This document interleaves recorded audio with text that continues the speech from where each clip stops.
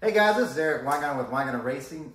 Today's video is about the big block dyno mule, and this is really brought to you because of this guy. And yeah, this is new to my channel. He loves being on camera. This guy's name's Nick. You want to say anything about yourself or anything? Nope. He's being modest. He's won drag week and stuff. And I brought up the idea of doing a big block dyno mule, which I plan to do. And he's like, you know, I've got a couple engines. Why don't we try them? And he's actually got most of this stuff back here. So because of him, this is happening. So tell them about the engine that we're testing on. It's a 496. It's a 4-bolt main. It's a Gen 5 board 60 over. It's got a scat crank, scat rods. It's all forged steel. And then the pistons are Mule power packs, 18cc domes. You got the lightweight rings.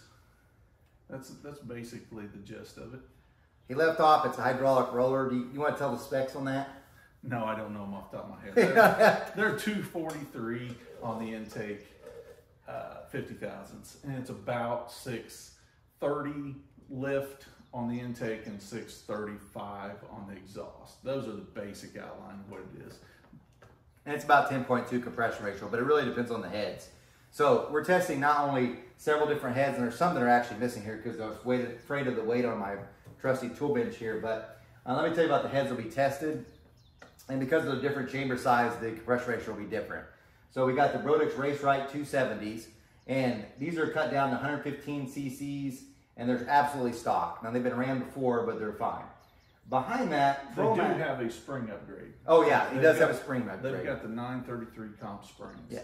And I should also mention that we're running even though it's a hydraulic roller cam, we're running a solid roller lifter on it just to help with valve flow. And we're gonna lash them like at 6 just to be safe. But it's got a hydraulic roller spring. So you could run a true hydraulic roller lifter on it, we're just not in this case. The other head, these two heads are from ProMax. I have to say, I wanna be up front with this. ProMax actually donated these. They are the 290 oval ports, although they're oval, and they're 317s. And I want you to understand this, that even though we're doing all this dyno tests, they didn't ask for any of this favoritism or anything else. I just asked, hey, would you mind, you want to donate some heads and see how they do? And they said, sure. They didn't ask, make us look good. They didn't do any of the things like that. But I just want to be upfront with that we did get those, the only ones that we got for free from anybody. Beyond, so we got the 290s, which have 110cc chambers, so they actually have the highest compression ratio. Those would be like 10.98. Then we got the 317s, which are probably the lowest compression ratio because they have a 119cc chamber, but they are the highest flowing heads of all the ones we have here.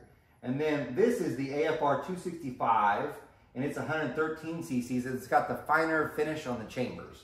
Other than that, those are stock. And then good old Nick buddy here, this is down here on the floor. He did some work on some 049s. Do you want to tell him anything you did to these or done? It's just a pocket port and blended. Blended above the valve seat. The gaskets are approximately matched, but I set a budget of time that I would spend on them. That head's just got an hour on it of basic work, and that's really all I can do to it. He put 11 30-second valves in it, so it's smaller than the 3/8. They're 225 intake and 188 exhaust valves. All the heads were flowed. Now there's something else that's not here because there's two other heads that we're testing that are also not here because they're on the motors. One being an AFR Enforcer, completely stock. It's got actually that was probably going to have the lowest compression ratio because I think their chamber's like 120 something.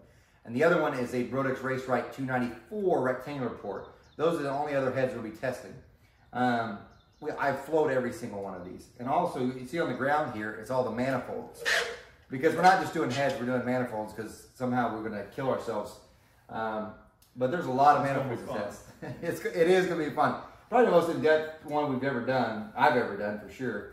But you've got a Brodix HV 2017.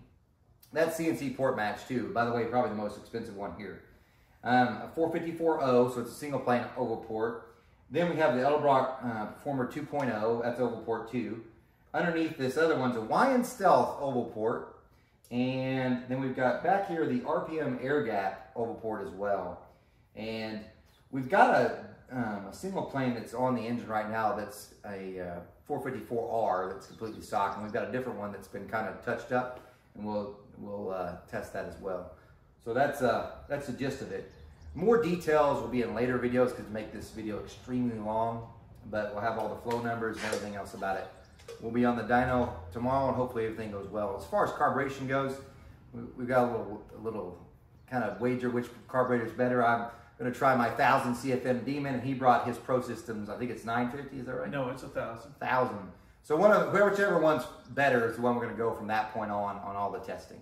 The range we're going to run of is 3,500 to 6,500 RPM. Right now, we'll see when we get on there. It might be something different when we see the sweeps.